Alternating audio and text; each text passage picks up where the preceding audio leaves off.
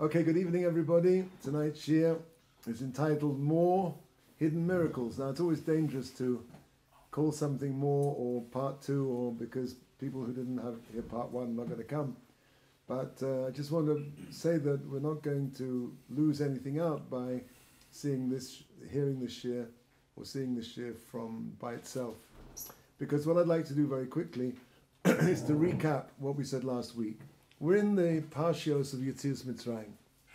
All of these Parshios are the root, the core of our faith in HaKadosh Baruch Hu, our faith in Torah, our faith in the eventual redemption, our faith in Olam Haba. All of the yesodis of Jewish, all the fundamentals of Jewish belief really are contained in these Parshiot, in these weekly portions now. And as we mentioned last week, there's a very famous Ramban at the end of Parshas Bo, last week's Parsha, where basically he describes what we're supposed to get out of Yetzias Mitzrayim. What is a Jew nowadays? When we sit down to the Seder, what actually are we supposed to be internalizing? And he starts off by saying that from the days of Enosh, who was Adam's grandson, there were three groups of people, three mistaken sets of ideas which started to take hold. The first group, remember we said, was that they denied the existence of HaKadosh Baruch Hu. Chas v'chalila, they says that they were true atheists. They said there's no God, and because they also denied the fact that there was a creation. They said the world has been here forever. The world is a solid state. Clearly, if you don't believe in a beginning, you cannot believe in a creator. So those two things went together. There was another group of people who weren't quite as serious, didn't make quite a serious mistake. They believed there was a God, but they believed that his transcendence, that he's so out there, that by definition he couldn't know what was going on in this world. His, as we would say in English, his transcendence precluded his immanence. And as we know, God is both in a way which we can't understand. He's both totally transcendent, he's Kodesh, Kodesh, Kodesh, thrice removed, but on the other hand, Kavodam Olei Olam, his glory fills the world. There is no place which is absent of him. So he's both totally removed and totally present. That was a mistake that people made. The third group of people believed in a God, and they believed that his transcendence did not preclude his immanence, but they believed he didn't care. There was no relationship. God, so to speak, created the world, and then he got in the car and he went off to play golf, as one might say. He wasn't interested. He left the world, so to speak, like the Kidgei Hayam, like the sea of the fish of the sea, that there is no specific hashkacha. So, specific supervision.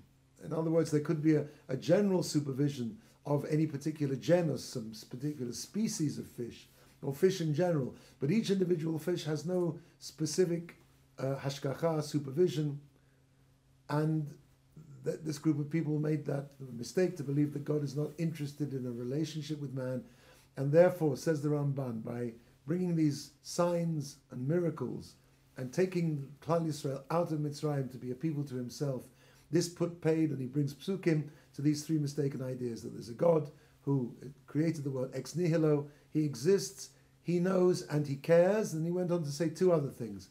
He's all powerful, kol yecholah, he can do anything he wants, he's omnipotent, and also the fifth thing the Ramban states is that because these miracles were, so to speak, we would use modern day parlance, advertised, they were trailed, that Hashem told Moshe Rabbeinu to tell Paro, I'm going to do this, that, and the other. So we see the truth of prophecy, that God speaks to his servants, the Nevi'im, and confides in them his secrets. Says the Ramban, because this is essential to a belief in the Torah. Because unless we believe that there's something called prophecy, that a God speaks to man and confides to him, so then all we know of personal experience of the Torah was only the first two mitzvahs. So the whole Torah, says the Ramban, stands on this understanding, this belief that there is a thing called nevuah. Those are the 5 points that we covered last week. Now, we also then made a diversion then to say which is a question many people ask. Okay, Rabbi, very nice, but if God wants me to believe in him, so why doesn't he do at least one little miracle? I mean, Klal Yisrael in Mitzrayim had the advantage of having all this supernatural stuff going on. So, why should I believe? And I told you a story about the brilliant little girl who was a Rachmaninoff, was a pianist who could play Rachmaninoff better than the best, and the Once and Once Only concert. And basically Hashem is not going to jump through hoops in every generation for every atheist and denier who doesn't believe that this once and once only reorchestration of nature took place. And the reason is because this world, as we said before, is a world where Hashem has deliberately hidden himself. The root of the word olam, world, is alam, ayin lamed mem, which means hidden or concealed. This world is designed as a place of concealment. And the reason is, as the Ramchal says, both in Mesilas Yesharim and Derech Hashem, that in order for us to have schar va'onish, and in order for us to be able to have a relationship with Hashem which is meaningful, and not us to just receive a free handout, which he calls Nahamat Kesufa, the bread of shame. Hashem devised a system by which we can actually earn the reward that he wants to give us anyway, and he does that by making us to a certain extent work, meaning we have to show our faith in him, and we have to perform the mitzvahs even in a way where there is no immediate revelation. So in order for us to be able to earn the reward for the mitzvahs, it has to be that God's hand is not totally evident. The whole purpose of the world is for there to be a being who is the recipient of God's goodness, and the only way that God's goodness can be the greatest goodness that can be, which is of course axiomatically there can be other, God's goodness can't be anything better than the best possible goodness that there is, and the best possible goodness demands that the goodness is given in a way which is completely received, and the only way a person can really own something, he can be kona something, is by earning it. Otherwise, he doesn't feel totally happy with it. As he says, it's like a pauper sticking out his hand to his benefactor, where what he gets, he's not really kona in the same way. When you work for something, it becomes part of you. So, seeing as that is the purpose of the world, so Hashem is not going to reveal himself. He can't reveal him, so to speak, because the whole purpose of the world was, as we said before. But it had to be that at one point in history that Hashem changed the nature to show and to tell, and that's why the remembrance of the Yetzias Mitzrayim is so important,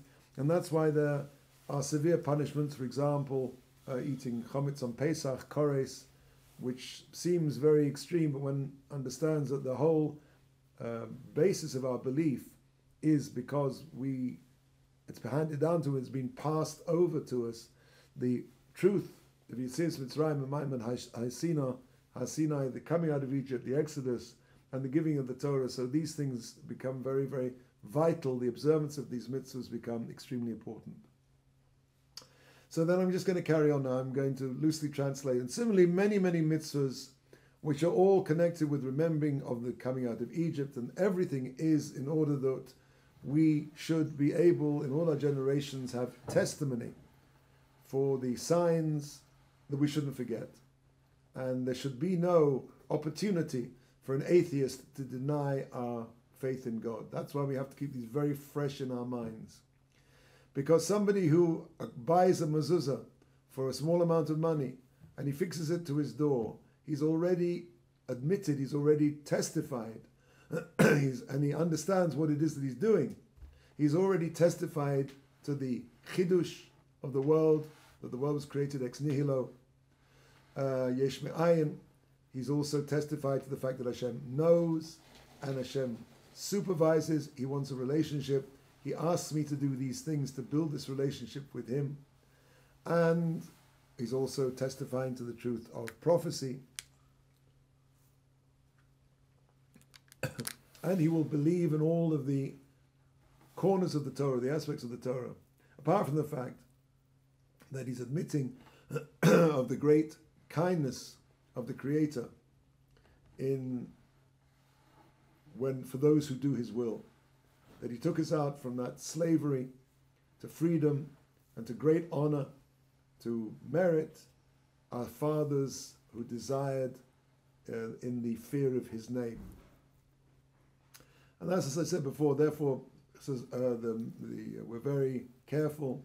We say be havi zahir b'mitzvah kala kechamura. You should be as careful with a light mitzvah, so to speak, as with a heavy mitzvah, because all of them are extremely dear to Hashem, because they all express the rotzen of Hashem, Hashem's will. And the person's will, who a person is, so to speak, is expressed by what he wants. And therefore, if Hashem wants, that's the idea of a mitzvah, that's what Hashem wants. That's the closest we can come to Him, by aligning ourselves with what He wants, by doing His will.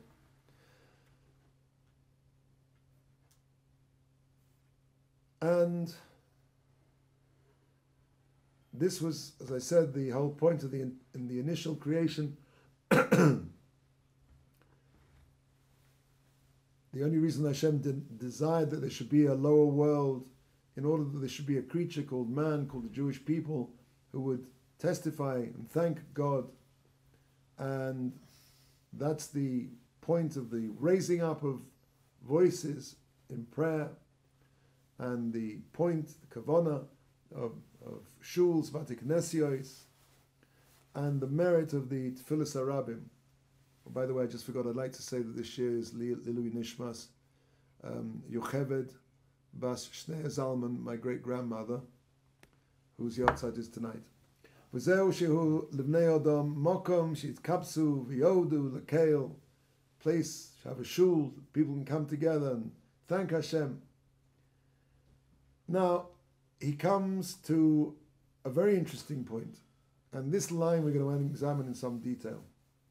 Says the Ramban, Uminan nisim hagadolim v'hamufosomim, and from the great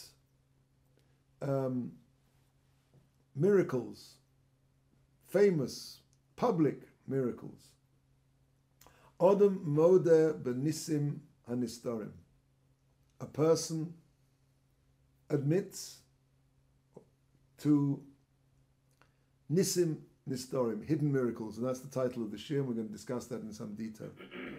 Shehem yesod haTorah kula, that they are the foundation of the entire Torah. She'ein la'odam chelek b'Torahs Moshe, that a person has no portion in the Torah of Moshe Rabbeinu. Ad shenamin, until we believe, b'kol devareinu, that in all our things, umikreinu, and everything that happens to us, shekulam nisim, that all of them are miracles. Ein bahem teva uminhago shel olam, there is nothing natural or the way of the world about anything that happens to us. Bein barabim, either in a collective sense, bein biyochid, or an individual sense. Ella im yaseh ha-mitzvahs, if a person does the mitzvahs, yatzlichenu scharo, they will apportion him his reward.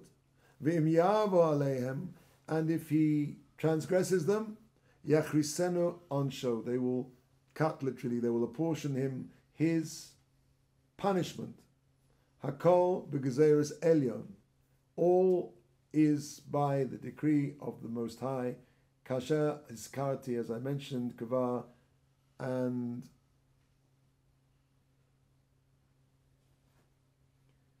it will become well known. Hanisim and Historim, the hidden miracles. Be'inyan harabim, when it comes to the public life of the Jewish people. Kasher yovo be'iyudei HaTorah, when it comes to the testimonies of the Torah. Be'inyan abrachos v'laklolos, the blessings and the curses.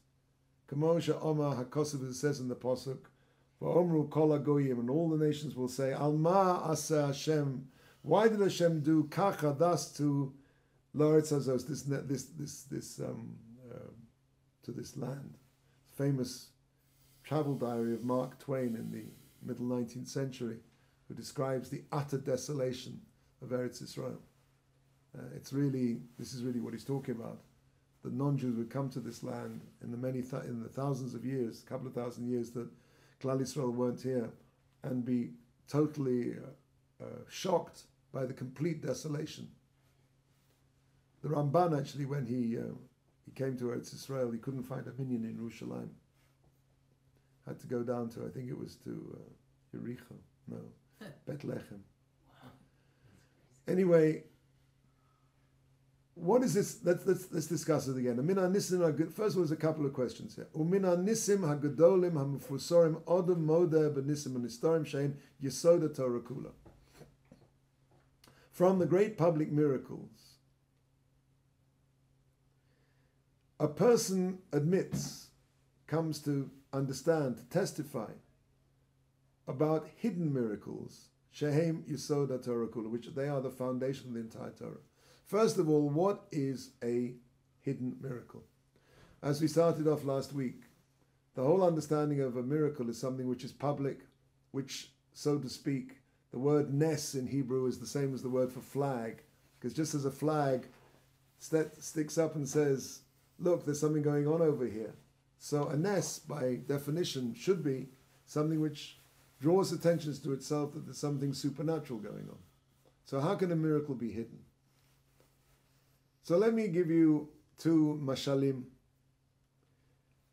First of all, we have to understand, and maybe we should actually see this Ramban over here.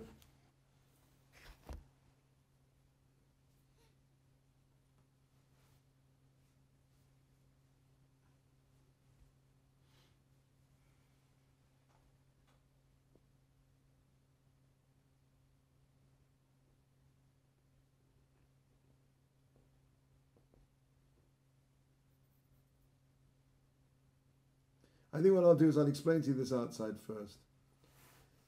There's a concept of mazal. Mazalot mean the constellations. We mentioned this last week. There is a certain truth in astrology, because the way Hashem set up the chain of hashpa'ot, of influences from the various highest regions down to this world, the last stop before those hashpa'ot enter the world is through the stars. And therefore a person looking into the stars could, we're not allowed to do that, but it's theoretically possible. He might get the interpretation of it wrong, he might not have sufficient knowledge, but theoretically it is possible to see what's about to happen in the stars. In other words, there's a thing called a mazal. Mazal is from the root zila, to flow. The flow of hashpah comes down and down and down, and the last step of the stars. And that's why HaKadosh Baruch Hu moved the star from one side of the world to the other, one side of the sky to the other, in order that Avram, who was childless, and if you looked in his horoscope, you would see he wouldn't have children. But Hashem is able to change a person's horoscope. In other words, we are all born with a certain predestination. The chiddush is that predestination can be changed. Let me give you two examples. Let's take Beryl. Beryl is an enormous tzaddik. Beryl gives about $500,000 to tzedakah every year. Nobody ever beats him to the base medrash. He's always there first, he's always there last. Beryl has never been heard to speak a word of Lashon Hara in his life. He's universally popular. He's super straight in his business dealings. His wife lights 19 candles every Friday night. Beryl is the epitome of the tzaddik. Now, if you'd looked in Beryl's horoscope, you would see that Beryl was supposed to pass away at the age of 74 from some, let's say, illness. Beryl actually, because he's such a tzaddik, goes on living till 90. Now, is that a miracle? Don't think so. Doesn't look like it. People live to 95, people live to 105, people live to 115. But if you could see behind the scenes, you'd have seen that Hashem changed his mazal supernaturally, a hidden miracle, and gave Beryl another 15 years of life as a result of the fact that he was such a tzaddik. Case number 2, Shmerel. Shmerel never misses a chance to drive past a McDonald's. He pulls in there. He's Jewish, of course. He pulls in there and he orders himself a Big Mac, a couple of Big Macs. Shmerel, his entire conversation is either Lashon Hara or Nivel Peh. it's difficult for him to get a sentence out without using some swear word or another. He is under investigation by the federal government for all kinds of stuff. And Shmerel is a real no-goodnik. Shmerel passes away, the ripe old age of 75. Right? It's not, nowadays maybe it's not so old, but it's also not so young. Now, what happened was HaKadosh Baruch Hu killed Shmerel early, because if you'd seen his horoscope, Shmerel was supposed to go on living to the ripe old age of 85. What did I say, 85 before? 90. 90. He died at 90? The first one died. No. Shmerel. Shmerel died at, how old was he? I forgot. So he was supposed to 75. He was supposed to live to the age of 85. Hashem cut 10 years from his life miraculously. That is a hidden miracle. In other words, that we're all living in a series of, and let's read this again, from these great open miracles. Adam Modeh, a person testifies, or comes to testify, will come to understand, B'nisim Nistorim, about something called hidden miracles, Shehem Yesoid HaTorah Kula. They are the foundation of the entire Torah. She'ein Adam Chelek B'Torahs Moshe. A person has no part in the Torah of Moshe Rabbeinu ad shenamin, until he believes. B'kol devareinu, and everything that happens to us, kol mikrenu, shekulam nisim ein behem teva u'minag sholom. Meaning that, ela im yaseh ha-mitzvah, if a person does a mitzvah, yatzlichenu scharo, they will apportion him his reward in this world. Not just in Olam Haba. And if he does an Aveira, he'll get punished in this world as well. Now, there's a couple of points I want to bring out. Before we do that, let's go and look at another Ramban. This is Ramban in Pashas Va'era, a couple of weeks ago. And the Ramban discusses here what one of the names of Hashem is Kael Shadkai. Shadkai. So, the Ramban is talking about this point. Shadkai, he says, is connected with the concept of Shodeid Ma'arochos. Shodeid is like a gangster, I suppose you call, or a highwayman, that Hashem, so to speak, steals Ma'arochot. Like a Ma'aroch is a system of stars. As he said before, and he rearranges the Mazalot. Kael Shadkai means that he moves things behind the scenes. And as we said, that Hashem appeared to the Ovos through this name, Kal Shadkai. But the name Yud Kei Vav Kei was not known to them. They knew Hashem through Kael Shadkai, meaning he manipulated things behind nature, behind the scenes, but not like as he did in Mitzrayim where everything was open. Says the Ramban, and now I'm reading the Tov Yerushalayim, which is a slight emendation of the words of the Ramban, makes it a bit clearer. V'kavonas haposuk she'Hashem nir ela avos, Hashem appeared to the Avos in the name of Kael Shadkai, asher which who menatzech es ha'ma'arochos, he, so to speak, conquers, he dominates the ma'arochos hashemayim, the earth, the celestial constellations.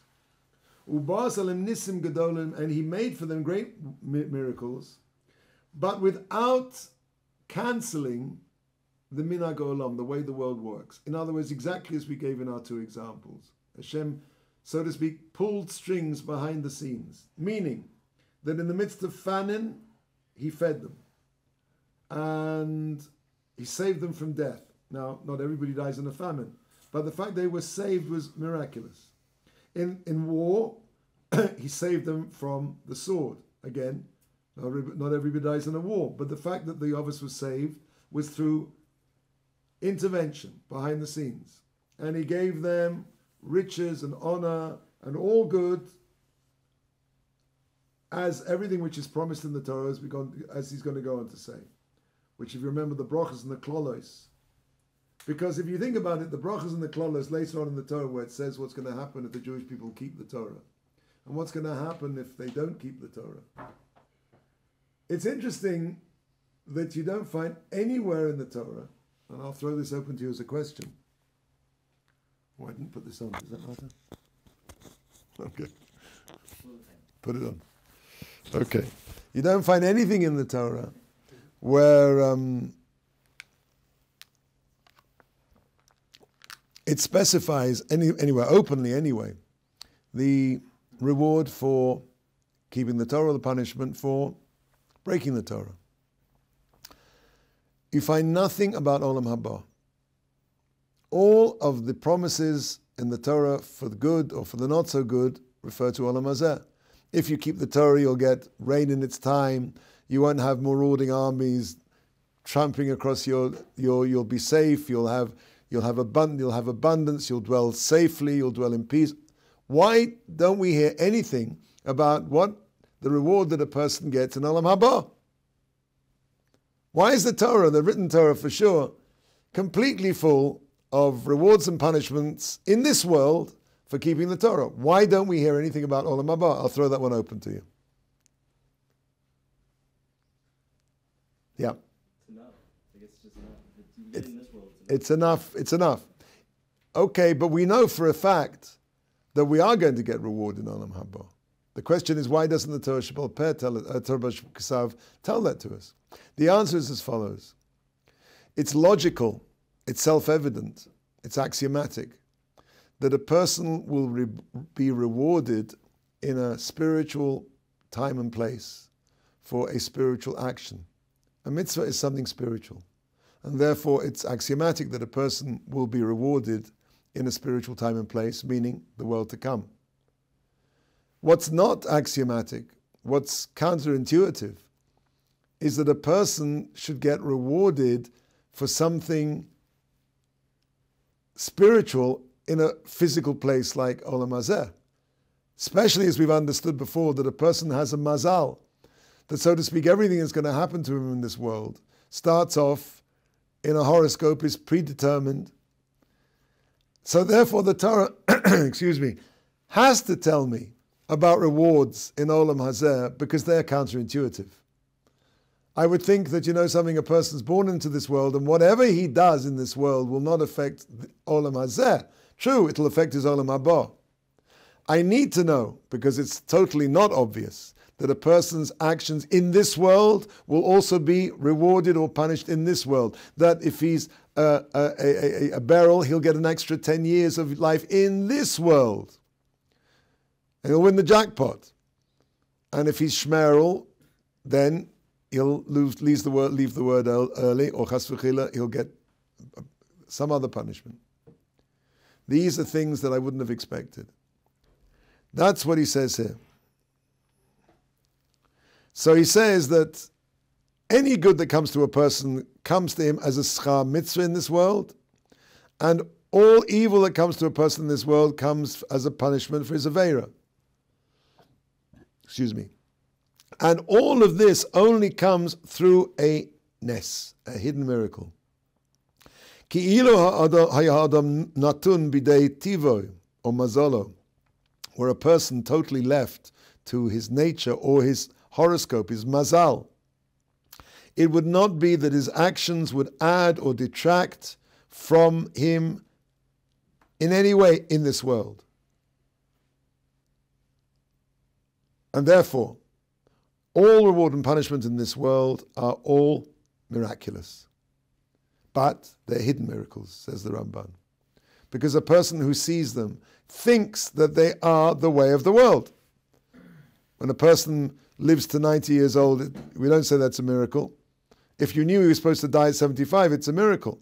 But it's not seen as a miracle. But, truth be told, these are all schar v'onesh, reward and punishment to a person.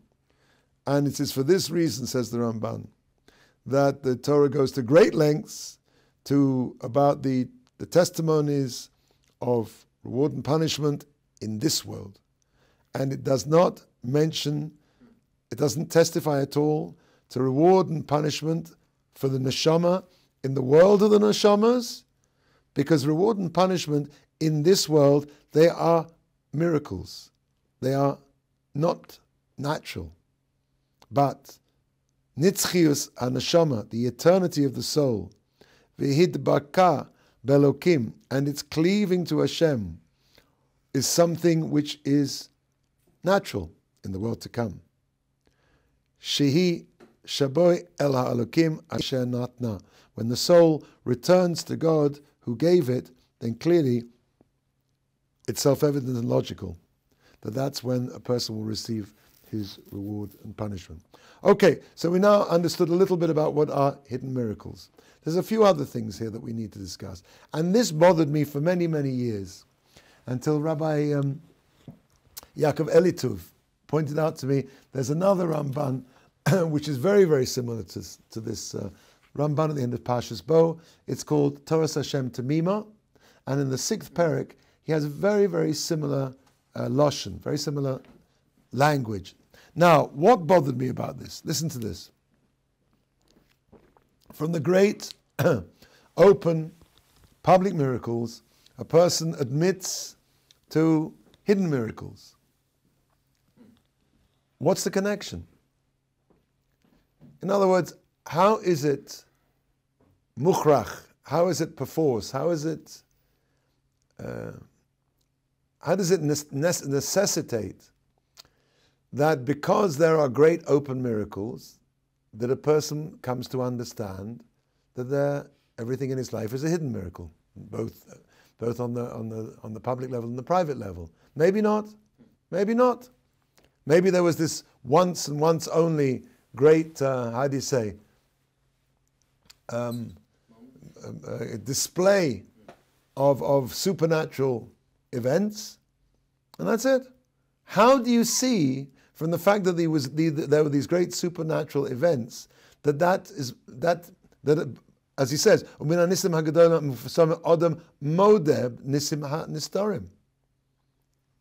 why? You could have one without the other. Is the point clear? So, for many years, there are various answers that I heard, and none of them sat well with me. But he says here in Torah Tamima, Perik Vov, Ois Lamed Aleph, listen to this, slightly different. Umin ha-mitzvahs ha'ela, meaning the mitzvahs of the remembering of Yetzias Mitzrayim. Va-hasmoda bahen, and a person's constancy in them. The constant remembering of Yetzias Mitzrayim, the constant performing of the mitzvahs of Zeichel Yetzias Mitzrayim, Tefillin, Mezuzah, Shabbos, all of the mitzvahs which we do, which have from that, and when a person does this, Sha'adam makir mehem umoda behen ala nisim hamufasorim hamorim ala chidush v'ayediyah v'hashkacha shalosh yisodus haTorah, that a person by his constancy, by his application, by his faithfulness to these mitzvahs, and his understanding, his kavanah in what it is that he's doing when he's doing these mitzvahs, there's a process of osmosis. This is not something logical. Logically, there is no reason why a person should infer, because there were great one-off, huge miracles in Egypt, there is no logical reason to assume that a person would understand that everything in his life and in the life of every Jew is nothing more than hidden miracles. There's nothing logical about that. What he's saying, the Ramban is saying here, is this is a process by which a person works on himself, by doing the mitzvahs, and doing them in such a way with kavanah, v'hasmoda behen, his constancy, that he will be given as a gift the realization, the insight, the knowledge that everything in his life is basically a hidden miracle. There's nothing logical there at all. This is what the Ramban says. This is really much easier to understand here. When a person does these nisim, meaning what he does, the mitzvahs, which recall the nisim hagedolim and mufarsamim, the great public miracles. Or the modeh, so then when a person is the hatmada by doing this, this brings a person from inside himself. He's given a gift of being modeh, of understanding that everything in his life is no more than a hidden miracle. And they are Yesoda Torah Kula. Now, another problem. She'ein la'odem chelek b'Torahs Moshe Rabbeinu ad shenamim b'chol devareinu mikreinu shekulam nisim ein behem teva min hagel shel olam. He's saying that, very strong language, that a person does not have a portion in the Torah of Moshe Rabbeinu ad shenamin, until he believes that everything that happens to us are no more than hidden miracles. Now, that's a very strong thing to say. He has no chelek in the Torah. You mean a person who puts tefillin on every day, says Shema every day, he davens every day, keeps Shavuos every week, keeps all the Chagim, and yet he doesn't believe that everything in the world that's happening to him is a hidden miracle, has no part in the Torah? Difficult to understand. Again, for many years, that's what I thought Pshat was, and I was told that this was Pshat. So Rabbi Elitov also pointed out to me that there's another understanding. First of all, you have to put this in the background, that the Ramban has many, the Rambam amongst them, people who disagree with this. He's really, and I think we can be medayik from his lashon when we say she'ein adam chelek b'Torahs Moshe Rabbeinu. Why doesn't he just say, if the first pshat is correct, she'ein la'adam chelek b'Torah? It's clearly there's a difference between something called Torah and Torahs Moshe Rabbeinu, and I think the answer is as follows: there's a Torah, which is the mitzvahs, which are the mitzvahs, and for sure that a person has a chelek in the Torah when he performs the mitzvahs. There's another thing called Torahs Moshe Rabbeinu. When Moshe Rabbeinu came down from Har Sinai, the third time his face was like a Keren Or. The Torah ceased to be ceased to be words. It became something totally ethereal. It was the light that was emanating from Moshe Rabbeinu's face. This is the Torah of Moshe Rabbeinu, the Keren Or, the light of the Torah, let's say the hidden parts of the Torah. A person will not have any of this supernal Torah, if you like. I'm not saying necessarily Kabbalah in that sense, but I'm saying that there's a Torah which we have, which are the words, which are the meaning, which is the pshat, which when all its depth, and then there's something called Ner Mitzvah V'Torah Or. Every mitzvah is a candle, and the Torah is the abstraction of each individual light contains with it something which relates to an abstract thing called Torah Or, the light itself. The light itself, which was the Keren Or of Moshe Rabbeinu. That's what it means that Torah has a person until he gets that, and again, it's a stage. A person has to be masmid, he says. He has to do the mitzvahs, and he has to be masmid, he had to hatmada. He has to concentrate on them. He has to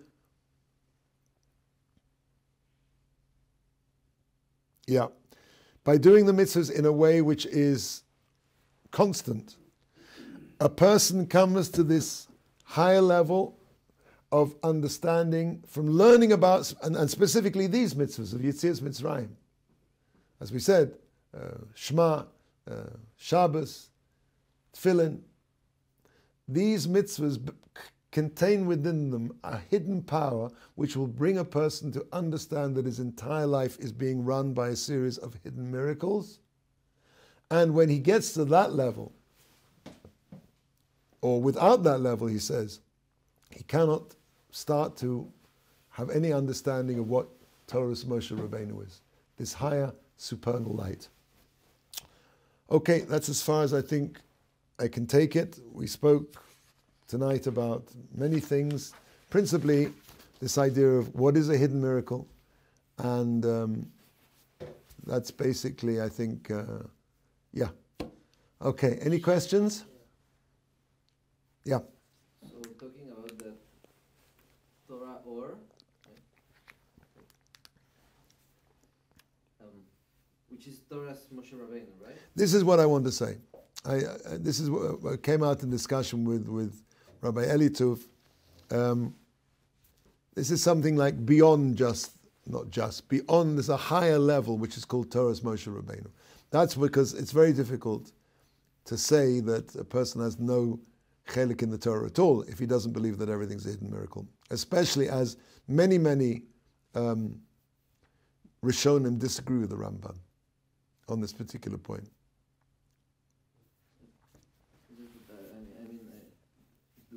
Should we interpret that to some extent in order to, so to speak, connect with that Torah? There's like this kind of this attachment from a lot of the material things, like even a wife. Like, is it related with somehow? What, to not get married, or? No. Like I'm saying, like at a certain point, I think Moshe had to. Yes, okay, but remember, nobody is going to be zoicha to Torah's Moshe Rabbeinu, because that was the Torah that Moshe received. Ein lo kam navi b'Yisrael k'Moshe. Nobody's going to ever be on Moshe Rabbeinu's level again. But whatever that Keren Or that people saw from the radiance of Moshe's Torah, that is something that maybe a person can have a little bit of connection to. The radiance, not the source.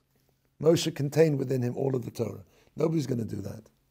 And nobody should try and very clearly, this is, I think, very important. The lesson from this is, people nowadays especially are so interested in mystical things. And, they want to get on the internet and they want to learn Kabbalah. It's such nonsense. The way a person gets to some kind of connection to Torah's Moshe Rabbeinu, which is something to do with that light, is what? How does a person do that? He has to, let's go back down the level. He has to see in his life that everything is miraculous. Now, I don't know about how many of you in this room are actually doing this right now. I'm not with you. I don't see everything. I have to work on this idea. I do not go through my life looking around life and seeing, wow. I mean, a person has a mitzvah to see hashgacha and to see everything that's coming to you as schava oynish. But it's not something I walk around with as a constant awareness. Halavai. And how does a person get that? So hopefully I'll get there one day. And how do you get there? By doing the mitzvahs. Doing the mitzvahs. Doing the mitzvahs. There are no shortcuts. You do the mitzvahs, you do them better, you do them without more hasmoda, you daven better, you learn better, you're nicer to your wife, you're nicer to your friend, you're less jealous, you're not makpid on people. This is the only way. I mean, this is very clearly like, people might say a very litvisha, but it's the Ramban. The Ramban is saying, how do you get there? Hasmoda in the mitzvahs. It's not like you have to go off and float around in the mountains somewhere. You're not going to get there by doing that. But he does infer by saying that you don't have the chelik in Torah's Moshe Rabbeinu if you don't believe that. But if you do believe it, then you would infer that you do have a chelik in Torah's Moshe Rabbeinu. Yes. It seems to be inferring that if a person can get to that level, but it's like 3 stages. Stage number 1, hasmoda in the mitzvahs. Stage number 2, if you really do a good job on that, you'll get to the understanding that everything is miraculous. When you get to that level, then you'll have this awareness of Torah's Moshe Rabbeinu. You'll be connected to some level of connection to the Torah, which is something to do with the Or of Moshe Rabbeinu, with the Keren Or of Moshe Rabbeinu. More than that I can't say, because I don't know.